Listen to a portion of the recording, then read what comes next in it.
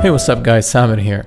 In this video I'm going to be showing you guys how to run tests against your Firebase functions and specifically trigger functions locally on your machine using the Firebase emulators, which Firebase offers as part of their Firebase tools. This project, go ahead and set one up, it's free on firebase.com.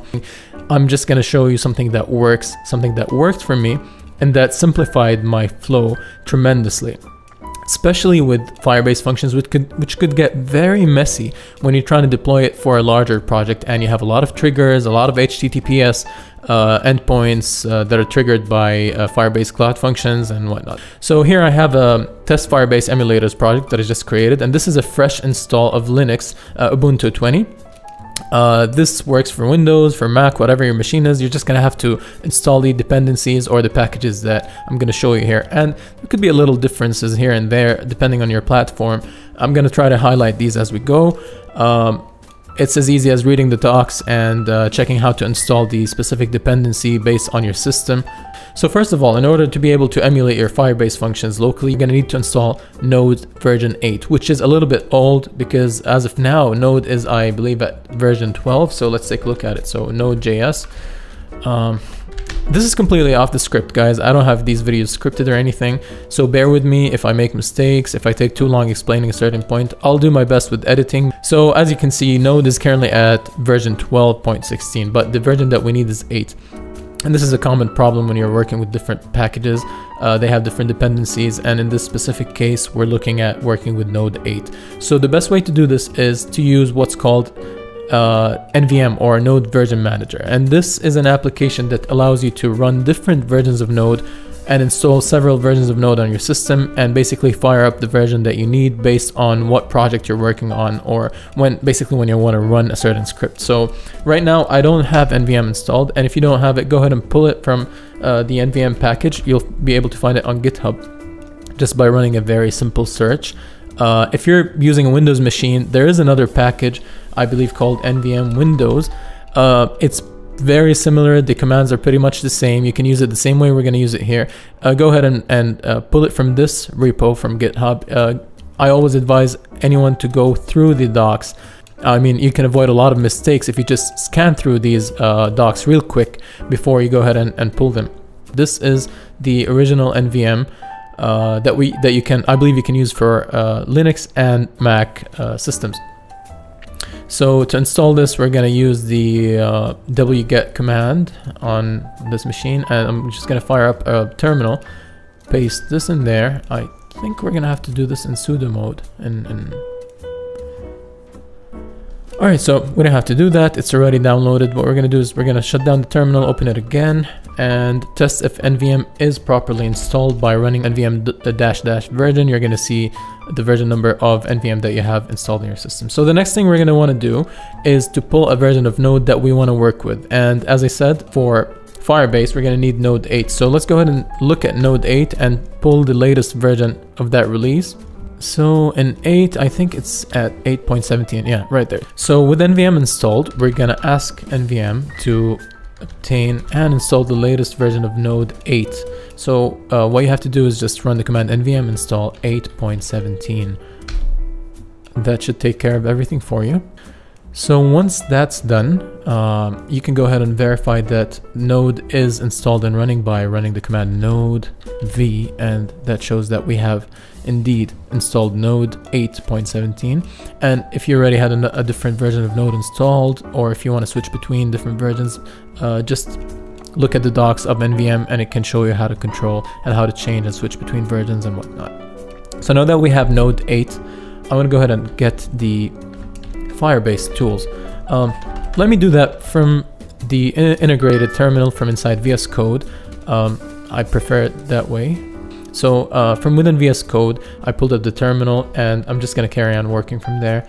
Right now what we want to do is we want to pull and install the Firebase tools globally on our system. And the way to do that is to run npm install globally Firebase tools. Alright guys, so that took a while. Anyway, once that's done, what we want to do is we want to go ahead and create a folder. So we're going to go ahead and make a folder called Firebase emulators. I can't type anymore. Emulators testing and cd into that. And once we're in there, yeah, I forgot something. So what we want to do first is we want to log into Firebase. And the way to do this, or why we want to do this, is we want to link our credentials from the cloud or the Firebase console and have the machine keep a copy of our credentials that are going to be used whenever we initiate a new project. So to do this, we're going to access the Firebase command, which is now available because we just globally installed the package, and go Firebase login. Once that's done, it's just going to take care of everything for you. Allow Firebase to collect, sure, why not? And it's just going to take you to the sign on page from here. I already have my account logged in. We're just going to authorize the package to get our credentials, and once that's done, you'll find that you're successfully logged in. So we just created a folder called Firebase Emulators Testing, and we're gonna init a new project in there. That's done by running the command Firebase init in that folder. Okay, so next Firebase is gonna ask you what features you'd like to use in this project, and in this case we're gonna be using the Firebase database. We're going to be using functions, and we're going to definitely require the emulators. We're going to tell Firebase to use an existing project. We're not going to create a new project. I just created one using the online console. We're going to go ahead and choose the project that we want to init, which is test Firebase emulators, the ones I showed you at the beginning of this video. So I got an error here, and I think the reason for this error is because we did not initialize a database from our project. Let's go to the console and go to database, create a new database, and just leave it empty for now.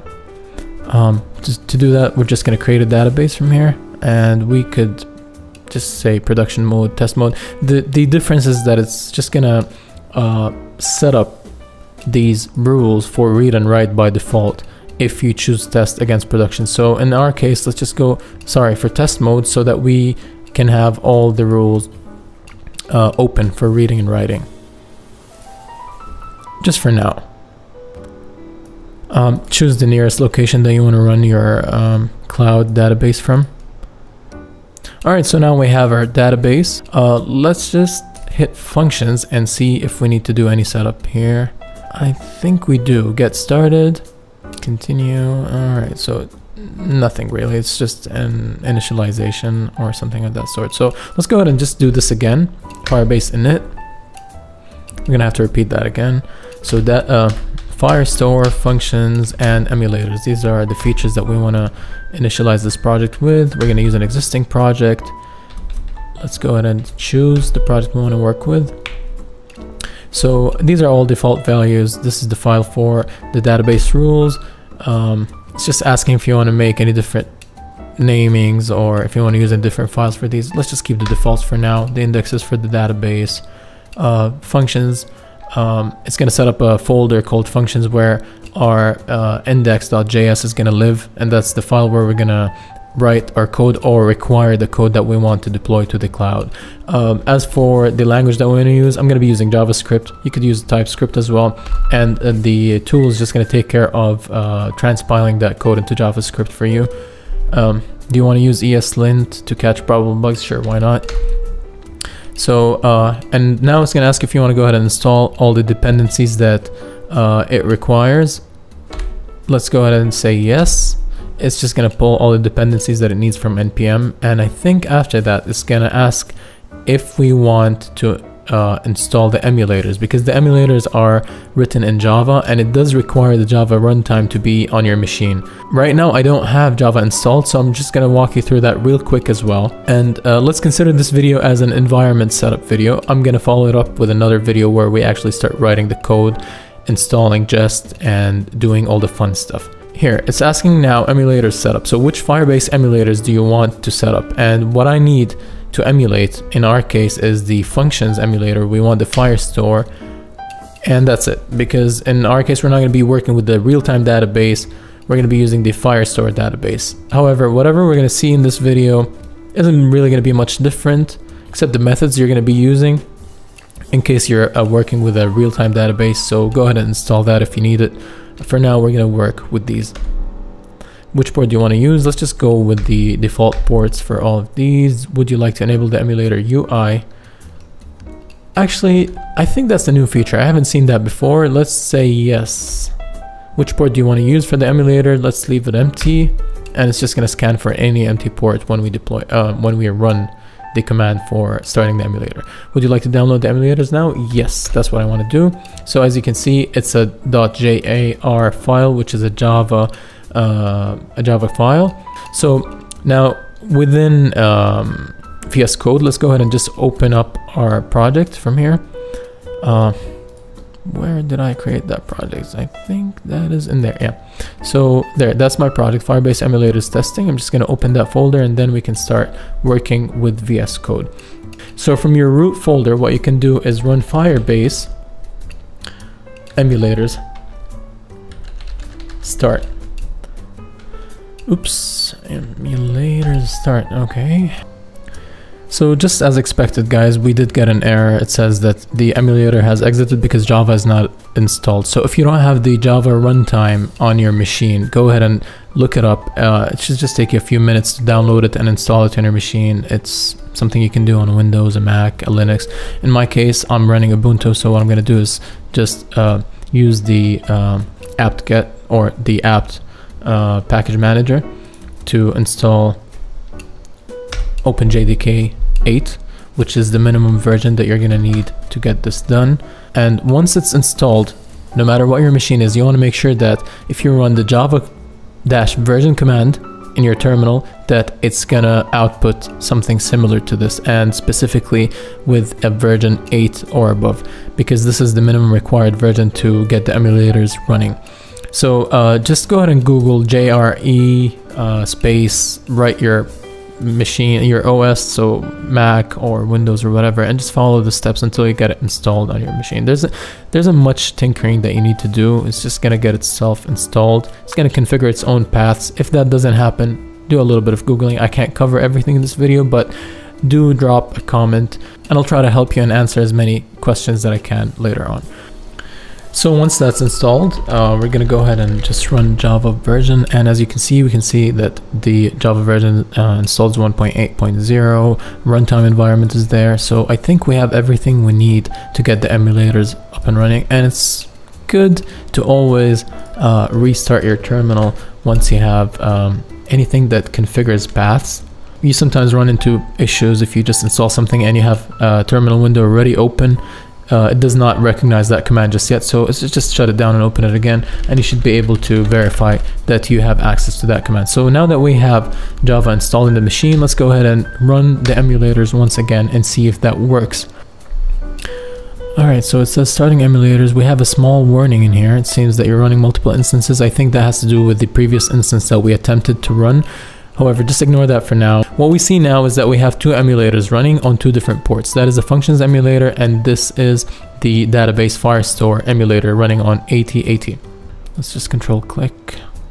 And this is actually a pretty new feature. I have not been working with this version of the Firebase tools, and I believe the last time I did this, this entire UI was not there, and this is really amazing, guys. I mean, this could allow you to visualize what's happening as you write your code and as you run your tests in terms of documents being added or removed, or triggers copying documents over, or modifying fields. So this is really, really nice. And obviously I haven't done any preparation before starting this video, but I did not know this existed. So this is pretty amazing. I'm going to try to cover this in an annex video, maybe after this one. Keep that in mind. We're going to come back to this later. It's very neat. I didn't know Firebase did this, and I really thank the Firebase team for offering this tool, because I was surprised when the command line asked me if I wanted to install the UI for the emulator, because I've never seen this before, and this is quite interesting. So I'm actually very happy. So verifying this worked. Obviously this URL returned something, and you can, let's take a look at the functions as well. Why not? And we can see that port 4000 is showing us this UI, which means that these servers and emulators are actually running. So I'd say as far as environment setup goes, this has been a success. I'm gonna wrap this video up, and let's move on to the next part, where we actually start writing function codes, start installing the JEST library writing tests, running our code, and watching how everything falls in place.